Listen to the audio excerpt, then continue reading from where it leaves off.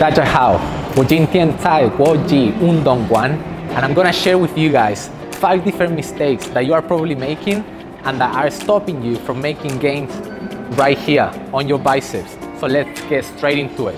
Alright guys, let's start with mistake number 1, and that is the use of too much momentum. It is very common to see people using a lot of momentum when doing curls of any kind, moving back and forth with the only purpose of bringing the dumbbell up at any cost, without realizing that what they're actually doing is putting a lot of pressure on the lower back. So, apart from being extremely dangerous, it's also very ineffective for bicep development. So, having said that, what you actually want to do here is keep yourself stable by tightening up your abdominal area and all of the core muscles, and really focus on the bicep shortening and lengthening contraction. I think many people make this mistake essentially because they choose weights they cannot handle, heavy weights that they can't actually lift. So that leaves them with no other option than start swinging. Stop being so proud, drop the weights and drop the ego. Choose a decent weight that challenges you but also allows you to keep a decent technique and, most importantly, safe from injury. Alright guys, let's move on to mistake number 2, and that is starting a second rep without even waiting to finish the first one. I have seen a lot of people doing this. They start raising one dumbbell up, then they bring it down halfway, and they start raising the opposite dumbbell up without even waiting for the first rep to be completed. This is a big mistake because what you're basically doing here is using the momentum of one side to help lift the other. This in turn decreases the work done by the biceps, leaving you with less bicep activation and less muscle gains. To fix this, you must finish a complete rep on one side, first by lifting the dumbbell all the way up and then lowering it all the way down. Once you have reached the bottom, only then you should commence lifting the second dumbbell on the opposite side. Mistake number 3, that is overloading front delts and traps. Now, this mistake has to do with the positioning and movement of your shoulders and also with the use of your upper back muscles, specifically the traps. Some people tend to bring the elbows forward so much that they end up activating the front delts excessively. So instead of doing a bicep curl, now they are performing something very close to a front shoulder elevation.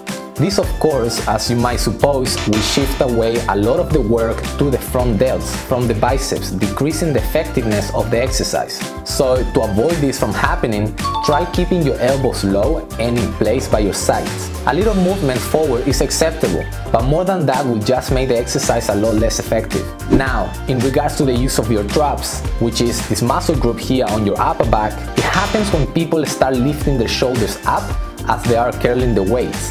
This is a mistake that I personally have struggled with for a long time in the past, and has taken me a long time and a lot of work to correct, especially when going for heavy reps. To fix this, we must limit the action of the traps by keeping our shoulders down at all times. Most times, it is hard to realize we are making this mistake, which is why full concentration on every rep is absolutely necessary.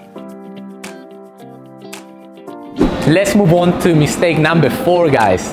That is not dividing work for the short and the long head of the bicep. This mistake is commonly done by many gym goers because of the lack of understanding of biceps anatomy. Our bicep is divided into 2 heads, the long head on the outer part and the short head in the inner part of the upper arm. To target each of them more effectively, you cannot stick to that same middle grip width all the time. Instead, go for narrow grips for more long head activation and wider grips for short head activation.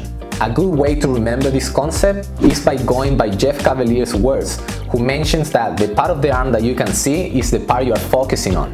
Meaning that if I have my hands pointing outwards, the most visible part is the short head. In the opposite way, if my hands are pointing inwards, the head that we get to see the most is the long head. So let's stop using middle grips for every bicep exercise, because that will only limit growth in the long term. Alright guys, mistake number 5, and this is the last mistake for today's video. Only focusing on the concentric part of the exercise and completely forgetting about the eccentric part. Honestly, I could not stress on this point any harder. it is crucial, guys, that you put as much effort when curling the weights up as when you lower the weights down. Very often, I see people doing their best to lift the dumbbell or barbell up, but then they forget completely to offer resistance to the lowering of the weight. The lowering of the weight, in this case, is what is called the eccentric phase of the rep, and which, according to some studies, might produce more force and recruitment of muscle fibers type 2, which is what biceps are mainly composed of. So putting extra effort and resistance to weights as you lower them down will definitely add extra size to your guns. So that was it for today, guys. I really hope you enjoyed the video and you found it useful. And if you did, why don't you give me your thumbs up and consider subscribing to my channel. Thanks so much again. Cheers. Bye.